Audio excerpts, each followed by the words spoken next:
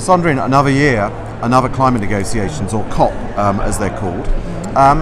You've been to a lot, I've been to a lot. Yeah. But there's a real sense of emergency now, isn't there? Urgency. We've had the IPCC, the sort of body of international scientists, tell us we've got 12 years to halve emissions. But then there doesn't feel like a sense of emergency in the negotiations. I mean, what's wrong? What's missing? I think what's missing is that actually people now are the ones that are calling out and indicating that there is this sense of urgency. We've seen, obviously, the Extinction Rebellion. We've seen also that's climate, that's and the that's little the logo you're that I wearing. have Yeah. here. Okay. Very much supportive of the Extinction Rebellion and what it stands for. Actually launched by one of my very good friends, a woman who is trying to bring citizens together, like we've heard from many others who are starting to say enough is enough. And we've been talking about this for too long. And we've seen this in London. So this is people occupying bridges and streets. We've seen in Australia school children going on strike from school, much to the disgust of Australia's Prime Minister. Anywhere else? We're starting to see the same movement in the United States. I think we might see an action here as well, either today or tomorrow. Wow, okay. Which fits in nicely with what we've been calling for at the Club of Rome. As the new co-president of the Club of Rome, several of us, and mostly thought leaders who have been working in this area for many, many years. Some of our members actually were original members of the Club of Rome in 1968, so we've got a member who's 90 years old. Wow. And they have always indicated that we cannot continue to grow in the same way that we've been growing, that we need to reevaluate first our indicators of growth, but also take into consideration the natural planetary boundaries that we have and the resources that we have to try to minimize our impact on the globe. Yet, you know, the governments and their negotiators meeting here can't even welcome the science report they themselves commissioned. Yeah. So I think there's only 4. So what tends to happen is that the media blows this out of proportion. I was speaking to the European Commission yesterday and other delegations who feel pretty confident that first of all the IPCC report has been mentioned before and it will be mentioned by the end of this week. I think there are more important things that we need to discuss. I think we need to think a little bit about what are the other barriers that we're starting to see. Some of the social barriers, everyone's talking about the Gilets jaunes and the issues that are happening in France right now. We're not doing a good enough job of bringing people on the journey. So on the one hand, we've got the Extinction Rebellion and citizens who are saying time's up. And on the other hand, we've got other citizens who are saying, I can't continue to pay for my heating. I can't continue to be one of the energy poverty victims. I can't continue to survive on a day-to-day basis. And this is not just a Brazilian or a Peruvian or a Russian, it's a European. This is all, I mean, it's ordinary people who already and will suffer more from climate change and us hitting our planetary boundaries, you know, for things like water and food and everything else. And of course the natural reaction is to kick back against, you know, existing structures like the European Union. Yeah. You've been doing some work on how to sort of bring Europe together, modernise. Is that the European Union or Europe as an idea? Europe more broadly, and I must say that I'm a real fan. First of all, my husband's English. Yes. But the fact of the matter is that having worked with His Royal Highness the Prince of Wales and being a senior associate and having worked with Cambridge Institute for Sustainability Leadership, for many years, in fact, we came to these COPs together with Britain, with the European Union, working as a whole. And we have to remember that actually the UK has always been a progressive leader in the area of climate. We worked together in terms of most of the foreign affairs and the embassy messaging that was going on around the Climate Act. And to see that actually now we're going to start talking about a Europe which is split, a Europe which no longer functions as one leader, is saddening for me. Well, and the truth is that UK has been a global leader because of its ability to drive European climate policy. Absolutely. And do you think it's going to struggle to find that place globally now? I think it may. I mean, I've seen it physically in terms of also the messaging that's going out to the embassies. As I said, the UK embassies were our greatest friends in terms of passing on the message, in terms of bringing business leaders together with the Prince of Wales and other actors, NGOs, the finance community, to try to unlock and unpack some of the barriers to climate change. We had fantastic workshops across Europe, in the Central and Eastern European countries and in Southern Europe, and this was all led by the UK. So to see now this split is very discouraging. I think what's interesting as well, when we take a step back from the climate conversation, we need to realize also that there are many other conversations happening at the same time. And we tend to forget that these pressure points, or what I call these tipping points, are happening.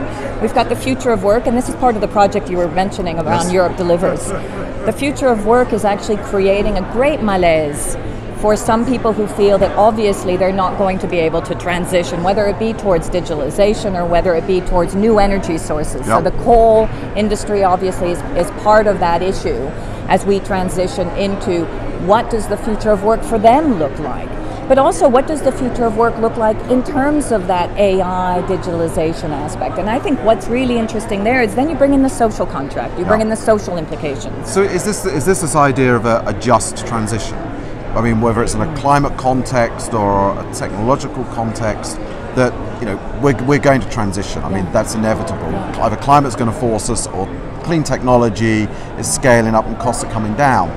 But how do you ensure that people are not discarded along the way, and bring them, in a way that gives them a better life, a better future? Absolutely, and I think the problem again is the just transition has been hijacked a little bit by the coal industry, and that very important need right now to figure out how we bring the coal industry along on the clean energy revolution. But it's much broader than that. And what I've found, which is very interesting in the work that we've been doing on the future of work, is that people are just as uncomfortable with the shift from the deep social contract that you could have with your employer, and now the flexibility that many young people want. How do we actually ensure that all of those people that are in some of those services jobs or independents and who are creative and doing other things and want that flexibility also have a social contract? How do we ensure that they still get the right wages? How do we also bring in people that in some ways are not actually part of the system, of the work system? So there are many deep conversations that we need to have. You're having that at the same time that you're having the conversation on climate.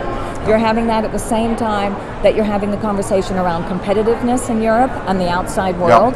All of these things need to be talked about at the same time. So it's a series of tipping points that are converging into a great deal of questioning for Europe.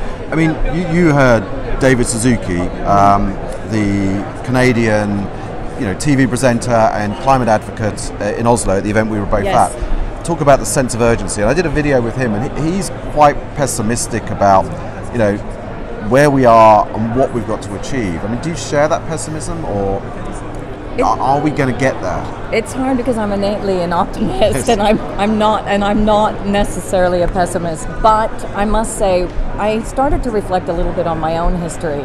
And although I'm younger than David Suzuki, I've started to realize that I've spent the entire 30 years of my career working on climate, sustainability, and Europe. In fact, I started as a stagiaire, an intern in the European Commission.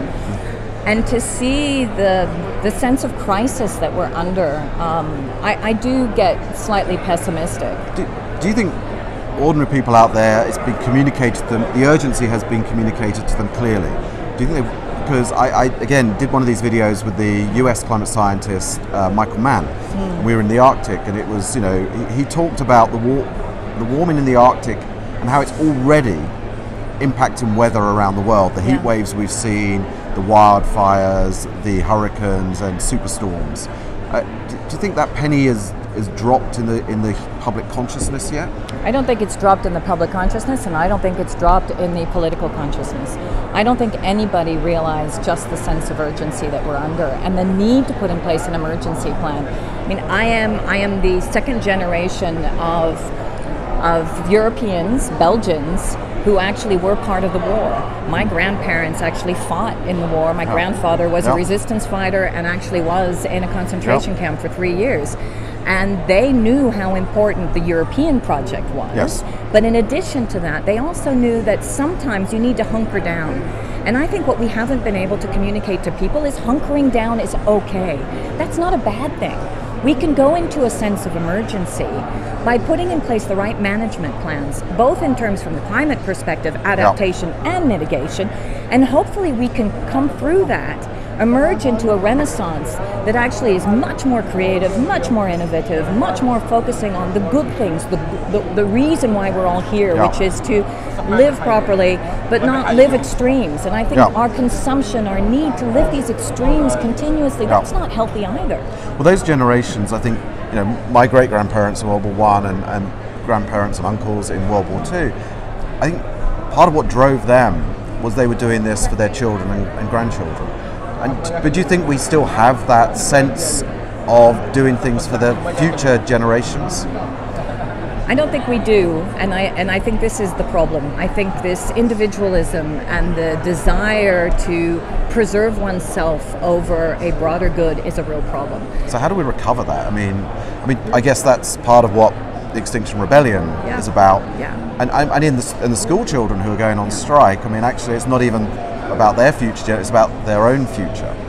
It's funny because I think there are these counter tensions, right? I think that our generation, some of our generation and the older generation are the incumbents and they're holding on to what they have. In fact, when you look at our generation, what did we do? We went out and got our first car. We made sure actually that we were economically able to have our first house. Most of my children aren't even thinking that way. They're taking public transport. I have one daughter who doesn't even have her license yet. And the other one who's trying, but she's 25 and it's not a big deal. They're living in a totally different world. Both of them are upcycling, they're recycling, they sell their things online. They don't buy in the same way either. Well, and a lot of the things they want, a lot of the things that they want are virtual. I mean, they're not physical and tangible. And a lot of their life is online.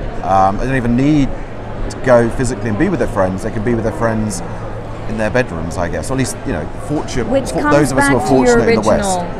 Question, and this is where I think that there are these counter tensions that are really hard to rectify. So on the one hand, we have the shared economy, we have the possibility of being virtual, of actually decreasing our impact. But in another way, it's also increasing our impact because we know, for example, that blockchain is incredibly energy intensive. We know that the IT sector is incredibly energy intensive. We also know that the social implications, the fact that we have one of the highest rates of depression we've ever had, that people are feeling totally disenfranchised from reality, the bullying that also happens. So on the one hand, it's positive. On the other hand, it's deeply difficult, and we need to think about how do we actually bring people back into the real world. Those same there are some versions of blockchain which now that are much less carbon intensive because people respond, and it could have a major transformation. So, just to sort of, I think, come to a sort of conclusion here. If there were 3 key messages you could put out there in the world, what would they be? I think the first message is don't be frightened of emergency. I saw my family rebuild after the war, and it was beautiful. If I look at the history, so emergency can give birth to emergence, a better emergence, a stronger emergence of civilization, and putting us back to a value system that really is much more in tune with who we are and how we actually fit within our planetary boundaries. The second I would say is let's look though at those other challenges. Don't blame climate for all of the shifts that we need to make in society. There's the future of work, there's the social contract, and politicians need to take that into account. And the third is we need to be real.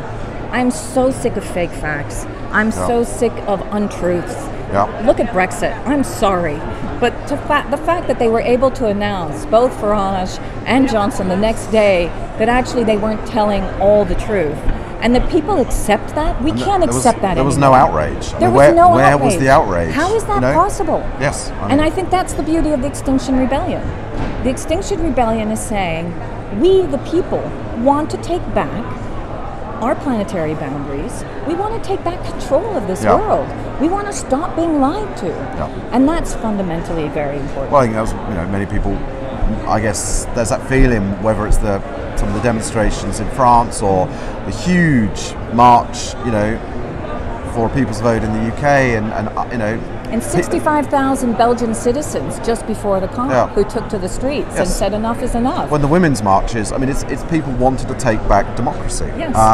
But we're trying to work out how do how do we do that? I mean, it's almost like we need a reboot, don't we? A renewal, a reboot we do. of our systems, our democracy. Not to have less democracy, but more. More democracy, better democracy, real democracy, because just being able to say what you think, like we're seeing with Trump, is not enough. And real facts. I mean, real facts, and also let's move away from this hatred. This vehemence, spitting out of hate, which really drives me around the bend. But isn't that, I mean, humans tend to go to that place when they're scared. It's fear talking, and I guess we have to address that fear.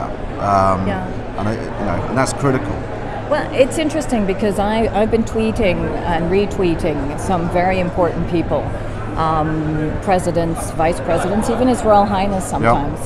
And sometimes the hate mail that I get and that he or she gets after I've tweeted, I find phenomenal. You would never say that to a person's face. No. Well, I've experienced, I'm sure, personal, and I have as well. Myself, both in climate and in relation to Brexit, sadly. But anyway, look, thank you, Sandrine. That's been an amazing conversation. For all the good things you're doing. Well, thank you. Well, likewise. Thank you.